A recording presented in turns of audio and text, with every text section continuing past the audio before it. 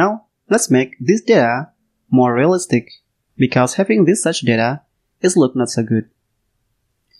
To do that, we're gonna be using a library called Faker, which is already installed by default when you create new Laravel project. If we open composer.json,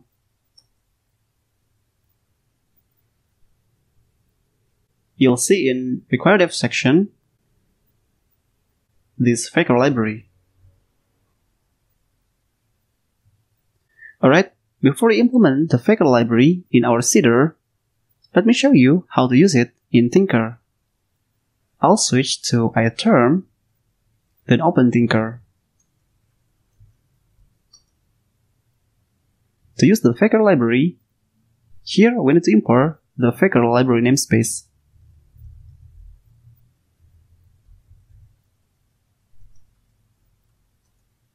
After that, we can instantiate a Faker instance.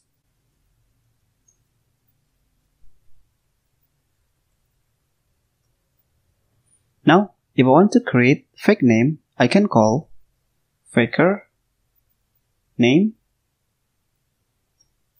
Here I get back a name. If I do the same thing, here I get different name. If I want to get a fake address, I can say Faker address. I can also call Faker random digit to get a random number from 0 to 9.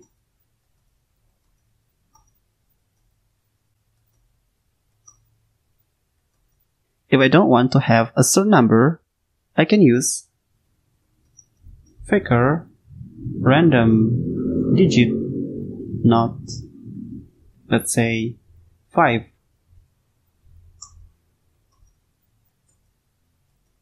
To get a random word, I can say Faker word, or random words by calling words. But this will return an array. We can also get a sentence by calling Faker sentence, or Faker sentences to get an array of sentences.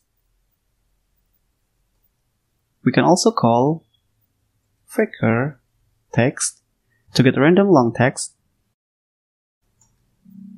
or we can adjust the maximum text length by providing number as argument.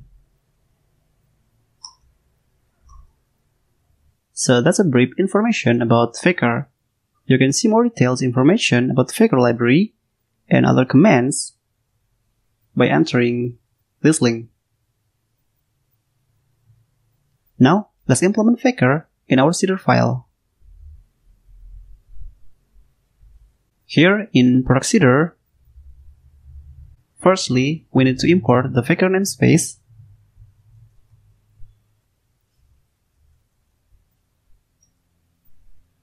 Then here,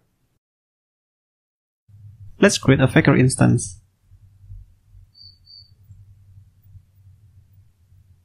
Next, we can change the names value with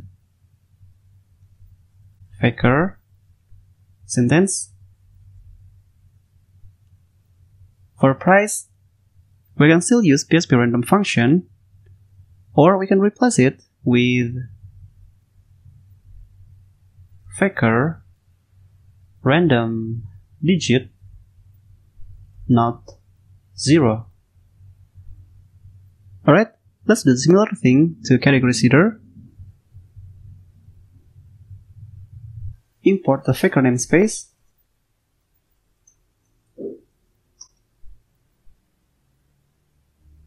Create a Faker instance.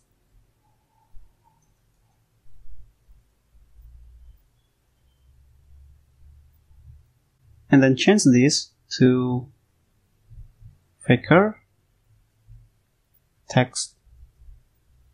Maybe 20 is enough. Now let's keep this safe. go to our terminal and run the dbset again. php artisan migrate :fresh --seed. Okay, now if we refresh the table, now we have more realistic data. Alright, so now that you know how to insert fake data in your database table programmatically using seeder, and you also know how to generate realistic fake data using Faker library. In the next one, we're gonna learn about Eloquent that will make working with database more easier and more elegant.